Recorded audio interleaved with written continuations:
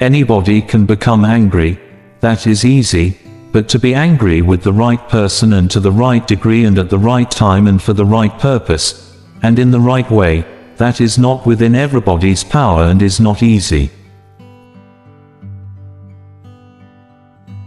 Nothing is more active than thought, for it travels over the universe, and nothing is stronger than necessity, for all must submit to it. Nothing exists except atoms and empty space. Everything else is just opinion. It is hard to contend against one's heart's desire, for whatever it wishes to have it buys at the cost of soul. Medicine to produce health must examine disease, and music, to create harmony, must investigate discord. You shall, I question not, find a way to the top if you diligently seek for it, for nature hath placed nothing so high that it is out of the reach of industry and valor. I am not afraid of an army of lions led by a sheep. I am afraid of an army of sheep led by a lion.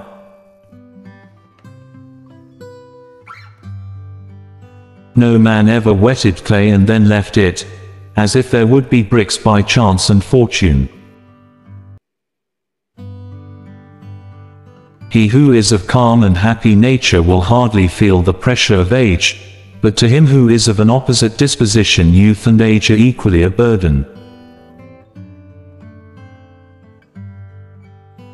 I only wish that ordinary people had an unlimited capacity for doing harm, then they might have an unlimited power for doing good.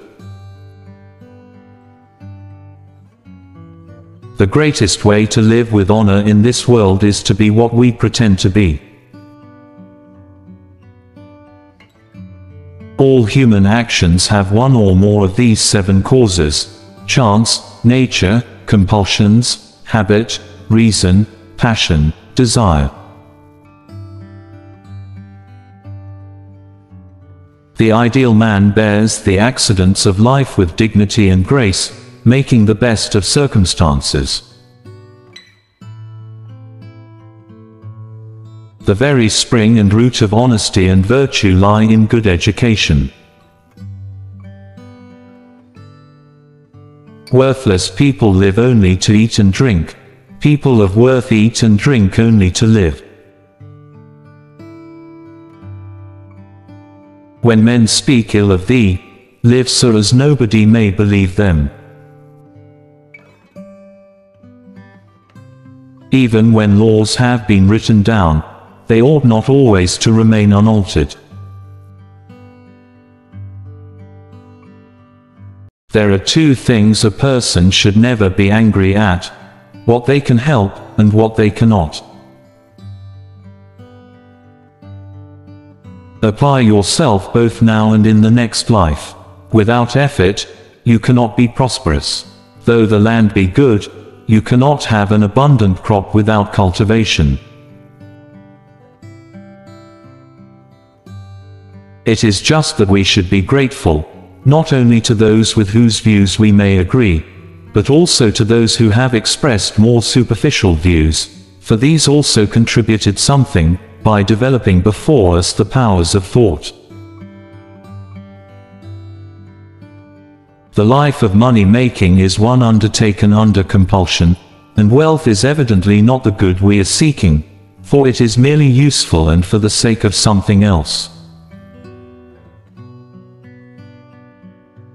When you want wisdom and insight as badly as you want to breathe, it is then you shall have it. The one exclusive sign of thorough knowledge is the power of teaching. The learning and knowledge that we have is, at the most, but little compared with that of which we are ignorant. One thing I know, that I know nothing. This is the source of my wisdom. True wisdom comes to each of us when we realize how little we understand about life, ourselves, and the world around us.